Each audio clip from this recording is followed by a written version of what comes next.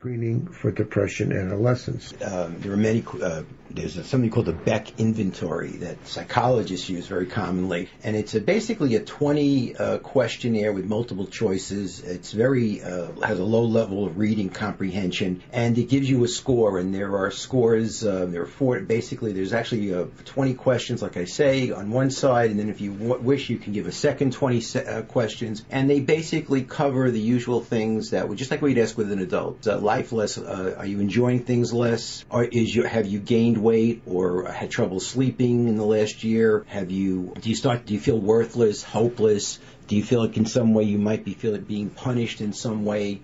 Do you feel you're a failure? These are the kind of questions that typically are on there.